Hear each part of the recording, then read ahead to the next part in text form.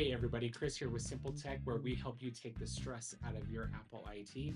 So today we're going to have a quick just discussion, and not so much as a how-to on getting started with Pages. And one of the first things that you encounter is what type of document do you want to use?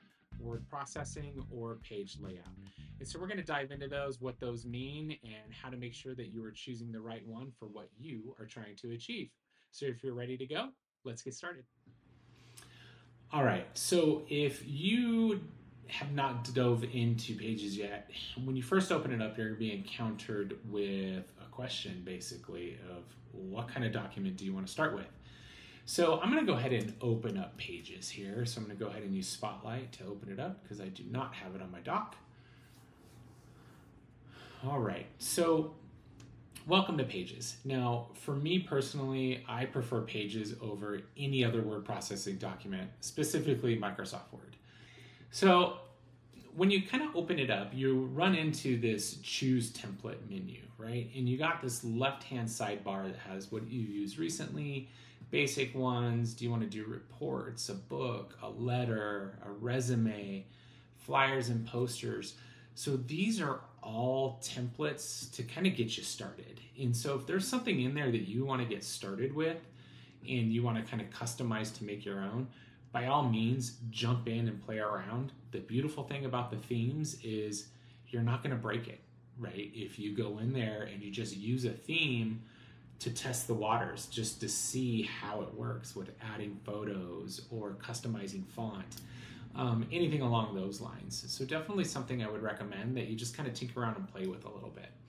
But more times than not, a lot of people will end up on this all templates section and they will come in here and they will see two different things. You got a basic blank one and a blank layout, but then a blank landscape.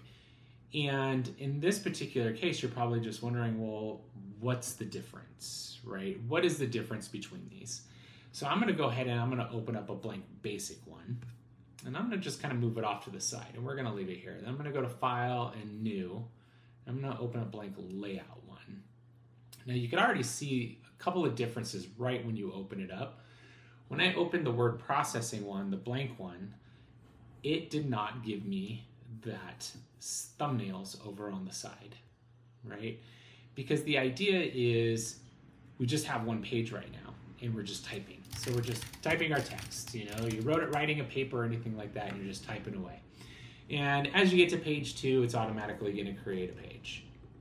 Well, in a page layout document, that's a little bit different because in page layout, I can't just type. There's no cursor.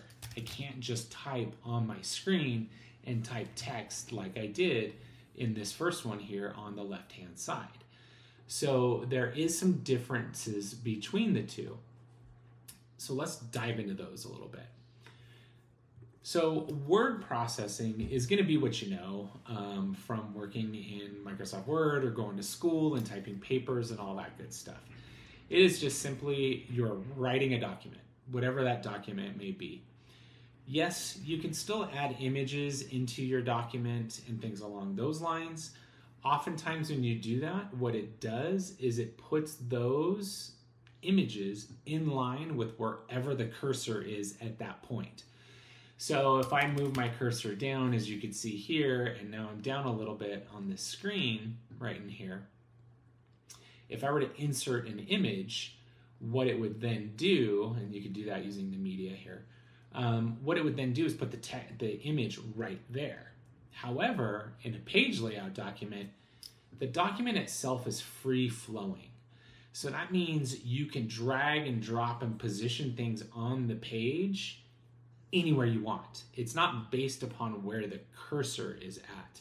That is the main fundamental difference between the two. Cursor, no cursor. Word processing is tied to the cursor and the cursor's location. Page layout is not. Things are free floating. They could be layered on top of each other. So if you're using shapes, you know, you have a lot more creative options with the page layout mode. So if you're making something like a flyer or a book or, you know, an invitation to a party or something along those lines, you're probably going to want to use the page layout mode because it just behaves a little bit differently. Now, if you're writing a paper and you might need to put in images like figure 1A, figure 2B, you're probably going to use word processing, and then you're just going to write those captions underneath the images, and they'll be in line with your document in your text. So that's really what I wanted to kind of discuss here today. Just keep it short and sweet. Is really the differences between word processing and page layout right when you open it up. Oh, and one last thing. The easiest way to know which one you're using is if you have the right sidebar open and we come to document and we kind of take a look in, I got to move it because my camera's in the way, and we kind of take a look in here, you can see there is really the margins are grayed out, right? Whereas if we look at the document here, we have header and footer, we have document body margins, so there's a little bit more, as well as additional options up here at the top in word processing mode. So like you could break your document into sections, or you could put bookmarks inside of your document so you can jump around from one to another. So I know that's a very long-winded explanation, but hopefully I'll let you choose what type of document that you do want to create versus from word processing to, we're going to go ahead and delete that one, to page layout. So don't forget to like and subscribe our videos. Hopefully this gets you started with pages so you can start poking around. And we will see you again next week. Thanks everybody for watching. Have a great week.